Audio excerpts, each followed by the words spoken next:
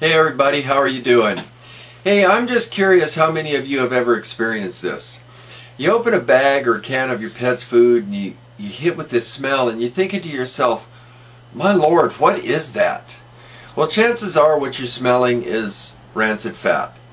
Now, it's not a big secret that many of the ingredients in today's commercial pet foods are byproducts of our own meat processing that have been deemed unsuitable for human consumption.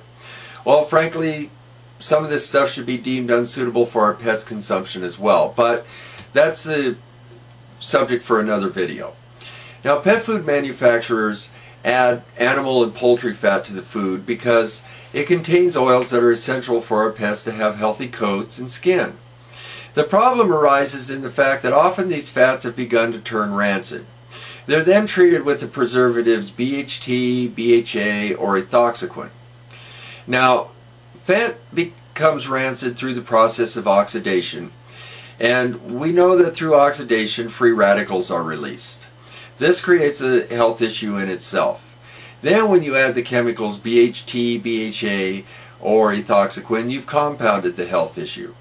Now, both BHT and BHA have been linked to conditions such as dry skin, dental disease, allergies, liver disease, kidney damage, and tumors in our pets. In the United States, BHT is banned from use in baby food. In Sweden, Romania, and Germany, BHT is banned from the use in human food. And in Japan, both BHT and BHA are forbidden. Now, considering the carcinogenic properties that these chemicals have demonstrated, it's interesting that they're still allowed for use in our pets' foods. Now, ethoxyquin was developed in the 1950s by Monsanto. It was registered with the EPA in 1965 as a pesticide. I have seen some documentation listing it as an herbicide, but the majority of it lists it as a pesticide. Another common use for ethoxyquin is in the manufacture of tires because it makes a great rubber stabilizer. Now, how do we go from pesticide slash herbicide slash rubber stabilizer to a pet food preservative? Now, you can read the EPA's re-registration eligibility decision concerning ethoxyquin in the link that I've posted in the description.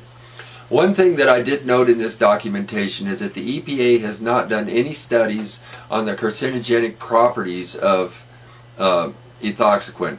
However, other institutions have. Most recently, a study at the Nagoya City University Medical School in Japan linked this chemical to kidney and bladder carcinogenesis, which is basically the process through which a normal cell is changed into a cancer cell.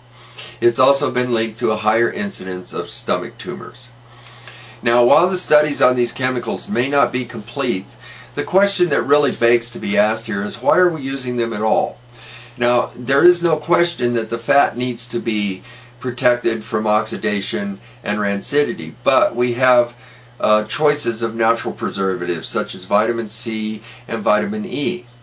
Well, the big drawback to these natural preservatives is shelf life, as well as cost, because the synthetic chemicals are cheaper. So now we understand why the pet food manufacturers use the synthetics.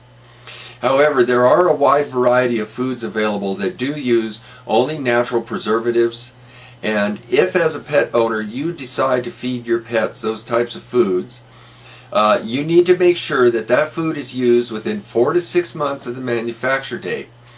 Now, the manufacture date is going to be printed on the package somewhere, obviously. But if it's not clear what the manufacture date is, for example, if it's just a series of numbers as a code that do not clearly delineate the manufacture date, be sure to call the manufacturer with your questions. They'll be more than happy to answer them. Now, ultimately, no matter what we choose to feed our pets, as pet owners, it is our duty to do our due diligence to make sure that all of their nutritional needs are met. I hope that the information I've shared with you in this video has been helpful, and I look forward to seeing you again next time. And